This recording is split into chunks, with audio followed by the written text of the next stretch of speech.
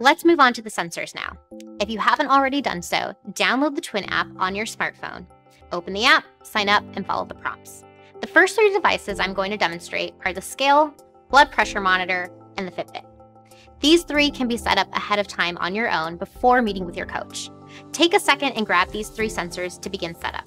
The Renpho Smart Scale is a pretty cool device to use. It will help you track your progress by measuring your weight and body composition, including your body fat percentage. Every time you weigh yourself, the data will be sent automatically to your whole body digital twin. Over time, you'll be able to see your progress. Being overweight is directly associated with type 2 diabetes. As your weight comes down, you will not only have better management of your blood sugar levels and diabetes symptoms, but your chances of diabetes reversal become that much better. Once your scale is unpacked, make sure to insert the 3 AAA batteries included in the scale box. Set the scale on a level, hard surface like tile, concrete, wood, or vinyl. Carpet is too squishy and will interfere with your reading. You'll now want to open your Twin app. Under Actions, you'll see Weigh Yourself in the lower left corner. Tap Setup. The Bluetooth symbol will blink. With bare feet, stand on the scale's conductive area where the 4 silver circles are.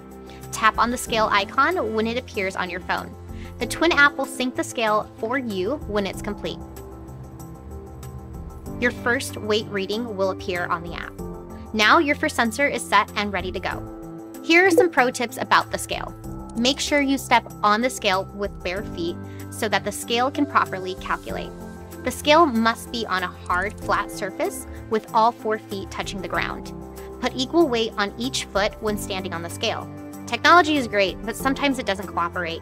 If your scale does not sync for some reason one day, you can manually enter your weight for that day. Tap on Help in the Scale action card in your app and select the issue as Sync is not working today, and follow the instructions for manually entering your weight. If you are still having trouble with your scale, you can ask your coach for help during your next call.